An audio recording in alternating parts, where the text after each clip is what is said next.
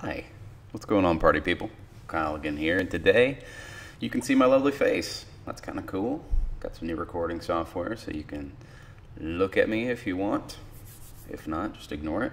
But today we're talking about JavaScript. More specifically, we're talking about moving away from jQuery, moving toward native JavaScript APIs. This is the second in our series, and it's been a couple weeks, so I figured I'd bust one of these out for you guys. This is on class manipulation, CSS class manipulation. And you should already know like the implications of CSS class manipulation. You can add and remove a class on an element and animate it, hide it, show it, do all kinds of stuff. And more than likely, if you're using the jQueries, then you already know how to do this stuff. So let's move into our project. I'm going to show you the native equivalents and give you my recommendation.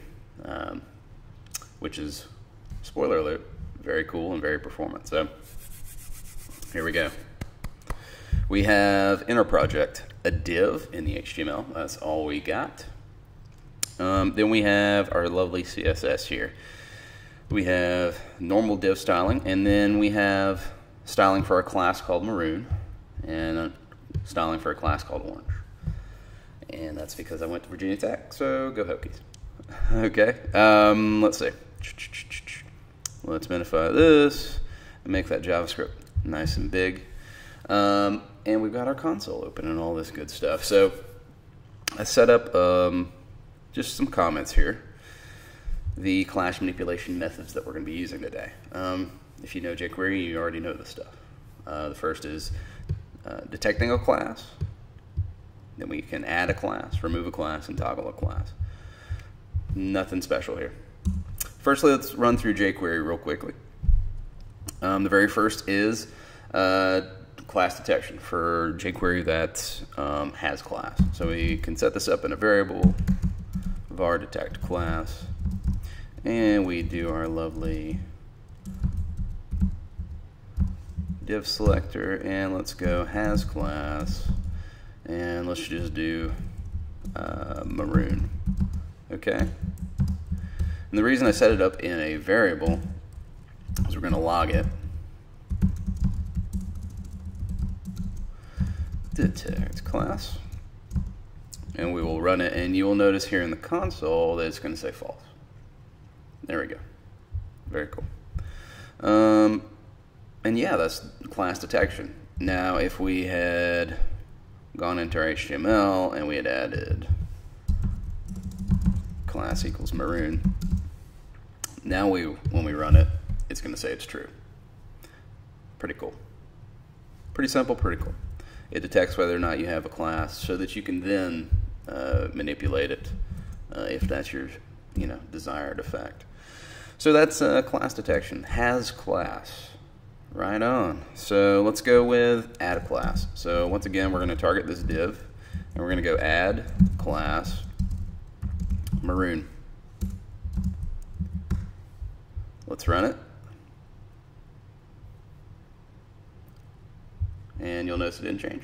I was like, why did it change? Oh, that's because, dumbass, you didn't change anything when you ran it. So here we go. Let's do orange. This will change. Yeah, now it's nice and orange. Now let's go div and remove class. Let's go ahead and remove that lovely class of orange, and it should go back to the default. And it did. Pretty cool. And then the final method is toggle class. So let's toggle this lovely class of maroon. But, oh gosh, Kyle, what are you doing? You're getting ahead of yourself. Whenever you toggle a class, you got to tie that to an event, right? So you got to do something to toggle this class. So we're just going to do a very quick click handler. So every time we click on this div, it's going to toggle on and off this maroon class. So for jQuery, we do div.on click function. And let's throw this lovely toggle class dealy bit in here, and we will target it with this. And there we go, that ought to run, right? So every time I click it, it's going to turn it on and off. Pretty cool. I believe you can also give it a second parameter, right? And do maroon and orange.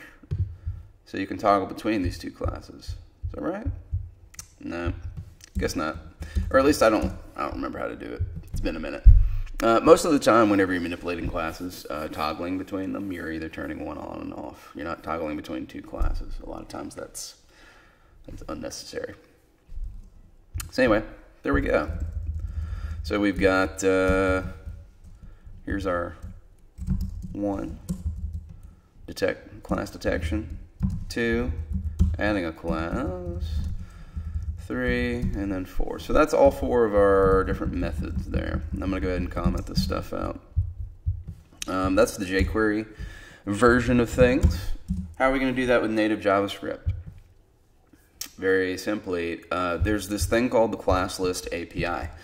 It's IE 10 and up, and it acts just the same as jQuery. It has the 4 same methods. So the one difference being, and just for ease of use and clarity, I'm going to set this, I'm going to target this div in a variable. So we're going to say var div equals document.query selector div. Rock on. So now I can just go div.classlist with a capital L, and I can do contains. That's my class detection, right? So I can say maroon, and I'll set this up in another the same variable, detect class, and then we'll console.log detect class. And once again, it should be false. If I go up in here to my HTML, we can add maroon, and it will return true in the console. There we go. Pretty cool. Performs the same function as jQuery. Super easy. Baked in to all your browsers that are IE 10 and up. Pretty cool stuff. Let me get rid of this. So now we can do div.classlist add maroon, and it should be the same thing, right? Just as before in the prior example. We can also go to add orange, and it should change now. Rock on. Now you kind of get the syntax here, right? So we're going to go classlist.remove orange. Should bring us back to our normal div. It does. And we can go to, once again, add a event listener, a click listener. So we go div.add event listener, click function, and we're going to feed it this third parameter. When you're doing native JavaScript add event listeners, you have to fill in the third argument, which is false, which I believe is for a callback or something like that. I don't ever use that. One of these days I'll do a video on it, and so I'll learn how to use it. So right now, let's do this. Let's do div dot, or we can do this, dot classlist dot toggle. And let's do maroon once again, like in the prior example. We'll run it, and boom, performing the same function. You'll see, like, it's the same stuff. It's just slightly different syntax. Easy peasy lemon squeezy, right? Right. So here's our number 1, class detection. Adding a class is 2, 3 is removing a class, and then 4 is toggling a class. And just like before, I'm going to comment this out, and I'm going to give you my official recommendation, which is a polyfill. As I mentioned, Classlist only covers IE 10 and up. Prior to that, you had to go in and manually manipulate the class name of a variable, or excuse me, of an element. There we go. So you would say, let's turn div back on, huh?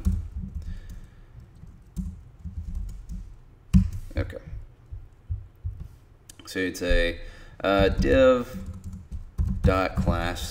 name equals, actually let's do plus equals, and you do a space because you'd be appending to it typically, and you didn't want to like butt up class names, and you'd say maroon. And I believe this should work now, yeah. There you go. So that's how you would do it previously, and in order to manipulate these classes, you'd have to do like some regexes, regular expressions, in order to mess about with these things. This cat, I can't remember his name, I think he works for Twitter, came up with this polyfill. It's called Classie. And let me grab it real quick.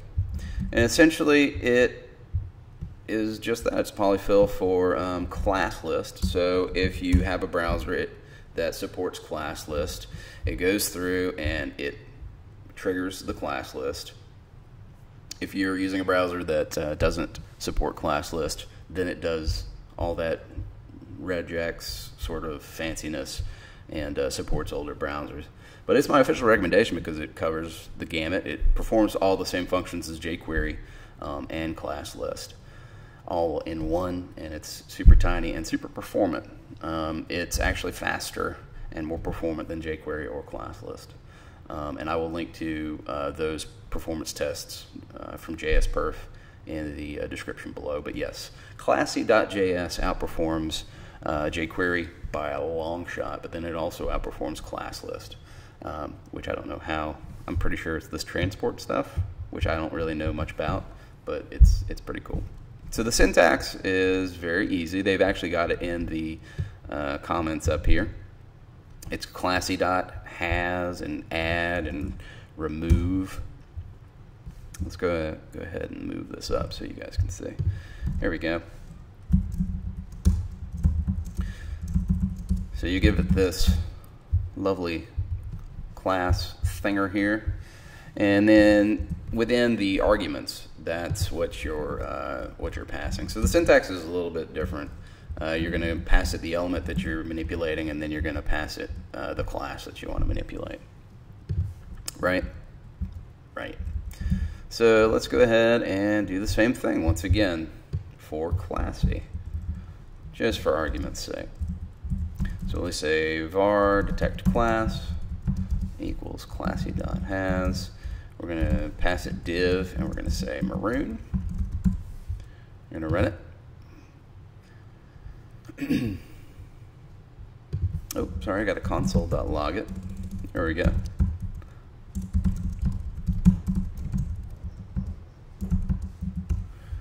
And now you'll see that it's going to return false. We go in here, pass it maroon, the class of maroon, excuse me, and it's going to return true. Pretty cool. So that's our very first one, our class detection. For number 2, we've got adding a class. So Classie.add div orange. There we go. And for remove, Classie.remove. Run it, it should go back to normal. There we go. And then finally toggling a class. So I'm going to go back up here and I'm going to steal whatever I've already written for this event listener, this click event listener. div.addEventListener.click, and we're going to say Classie.toggle, and we're going to pass it this and maroon.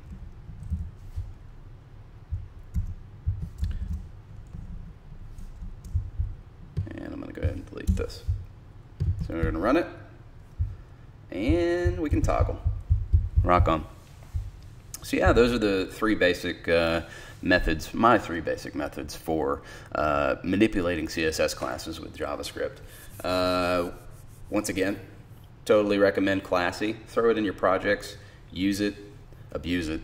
It's very performant, very easy. It accomplishes everything that Classlist and jQuery set out to do, and it does it better. So until next time, guys, party on.